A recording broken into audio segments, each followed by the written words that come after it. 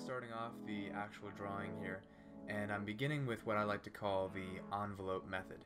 So what I'm doing is I'm seeking to find the highest point on his face, the lowest point, the leftmost point, and the rightmost point. And if I can kind of get those edges defined as they relate to the edges of the paper, then I'll have his head in the right place. And this envelope method, how does it feed into the process as you move forward? So again, that just helps me find where it's going to go. I don't want to run out of room by making it too high or too low. And what I'm beginning now is what's called the Loomis method. So I've described a circle for his cranium. It's going to be three-dimensional, a sphere, just a ball. And then essentially I've just cut off the side of it, and that represents the flat part of the head where the temples go. And now I'm putting in an abstraction for the top of the eyebrows. That's the centermost line. Below that is the bottom of the nose. Below that is the eye line.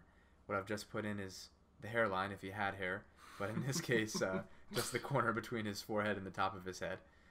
There is a corner there even if there's no hair. Yeah. And then I've just put in the center line. Cool. So what this is for is basically a way of taking a very complex object. As you know, the head is very complicated. Extremely. And it's simplifying it into what's going to ultimately just be a ball with cut off sides for the cranium and then a wedge for the jaw. Yeah, you used the word abstraction a minute ago. What do you mean by that?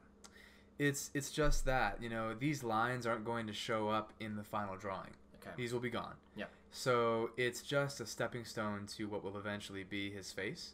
It's taking, again, you know, if I say to you, draw a face, you can't. It's not a thing that you can do. But to draw these couple lines marking the proportions between the features, that's possible.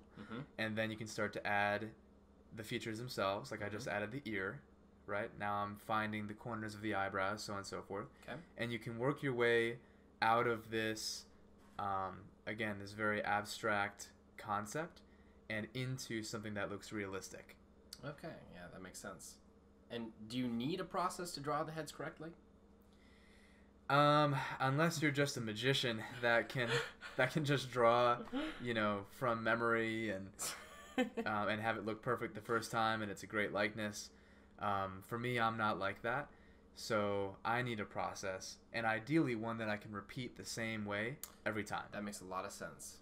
Yeah. This instills confidence because I know if I go to a portrait drawing session, or if I'm doing a commission, or whatever the case may be. Yeah, you can reproduce it. Exactly. I'm not looking at the paper thinking, okay, how do I start? I don't have to reinvent the wheel every time I do it. That's so helpful. That's so helpful. Yep. For access to our course, Paint Realistic Watercolor Portraits, visit the link in the description below. Let's all get better together.